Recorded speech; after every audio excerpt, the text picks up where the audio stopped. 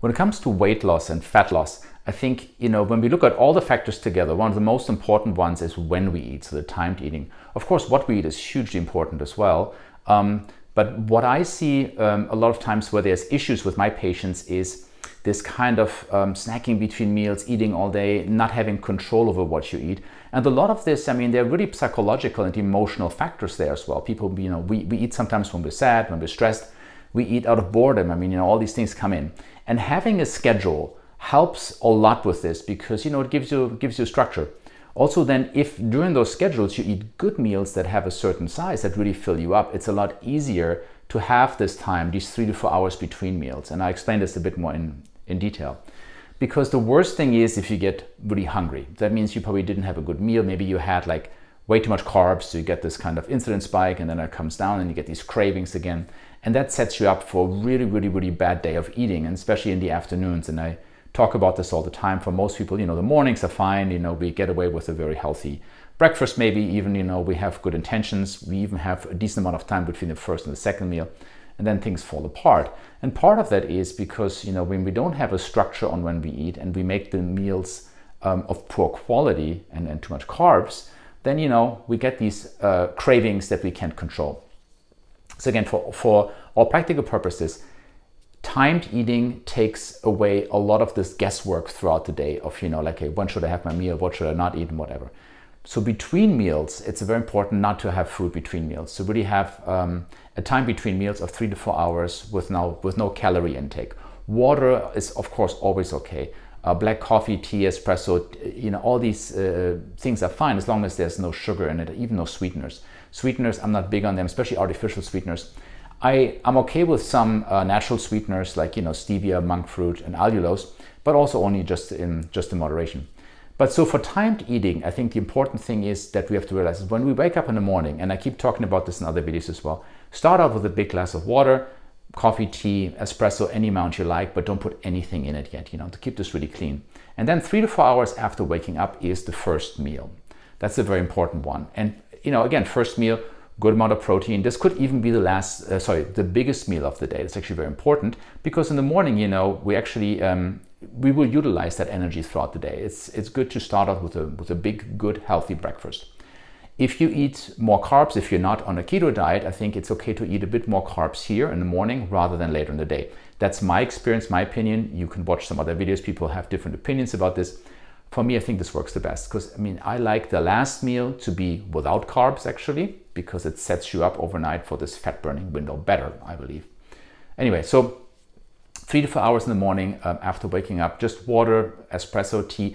It's a great time to work out. And again, when we talk about scheduled things we do during the day, working out, scheduling that early in the morning is actually fantastic. That's the time when we have, maybe not so many commitments, where we can schedule this in.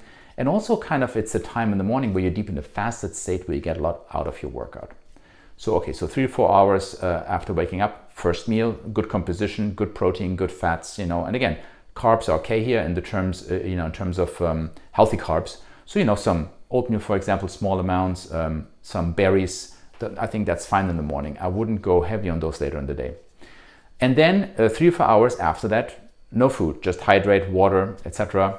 Then lunch 3 to 4 hours later again. So we have a second meal 3 to 4 hours after the first meal. Same idea, good composition, good fats. And then after the second meal, 3 to 4 hours, and then with no food, and then dinner. So this is a 3-meal schedule. Some people do a 2-meal schedule. I have personally not seen a lot of success with the 1 meal a day schedule. Some people do that. It's a bit tricky, I think, because you have this really long fasting window every day, and I think that might be counterproductive to your metabolic rate. This is a generalization, of course. Now, I think the most important thing is, and when you watch different videos, you get different opinions. That's partially based on that people do have, work on different metabolic rates. And I think it's an oversimplification to say everybody needs to have this schedule or that schedule. So there should be some flexibility in there, but the idea is still that you schedule it in a way that works for your body, and that you don't snack between your meals, and that you wait in the morning before you eat. I think those are general rules that we can apply to anyone. So wait 3 to 4 hours after wake up, and then you should not have probably food 3 to 4 hours before you go to bed. that already gives you this kind of 8-hour time frame during which to eat. Now, if you do 2 meals in that time, I think that's fine. 1 meal, again, I think is challenging for some people. Some people thrive on that.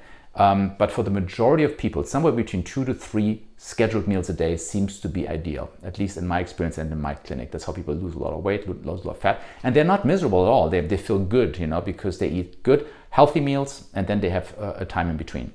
So timed eating makes a huge difference, I think.